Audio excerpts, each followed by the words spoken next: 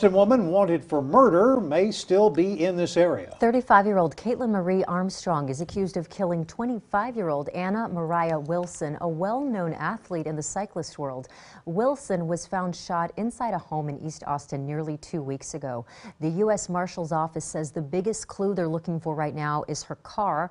It's a black Jeep Cherokee. Federal agents are relying on us to generate more tips on Armstrong. KXAN's Tara Rahman spoke today with the deputy marshal in Austin for the latest on their investigation.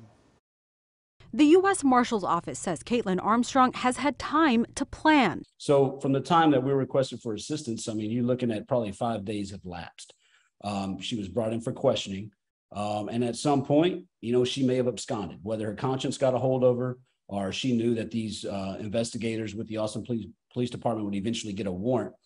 That's unknown. Police say Armstrong was dating another pro cyclist in Austin, and officers believe she thought her boyfriend still allegedly had a relationship with Mo Wilson and killed her while Wilson was visiting. Deputy Marshal Brandon Fila says it's likely Armstrong looks different. Change her hair color, maybe change her hairstyle, maybe cut it shorter. You always see that when you have some type of, violent case like this where they had time, right?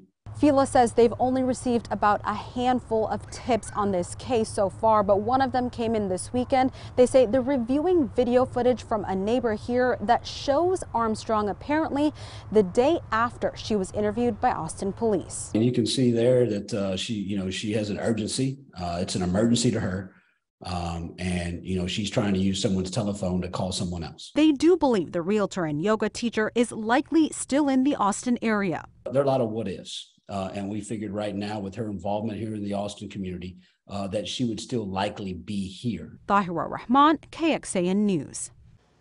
The U.S. Marshal's Office says they've got between 3 and 10 agents on this case on any given day, but that could expand if they get a tip that Armstrong has crossed state or country lines. They also want to remind everyone that if anyone provides Armstrong any relief while she's a fugitive, they could also be charged with a federal crime. If you've got a tip in this investigation, we've got the U.S. Marshal's Office contact information for you at KXAN.com.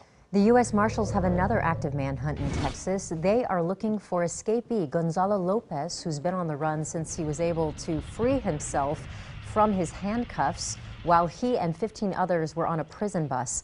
Detectives say he also attacked the bus driver. The bus was headed to Huntsville after leaving Gatesville. Lopez was convicted for capital murder.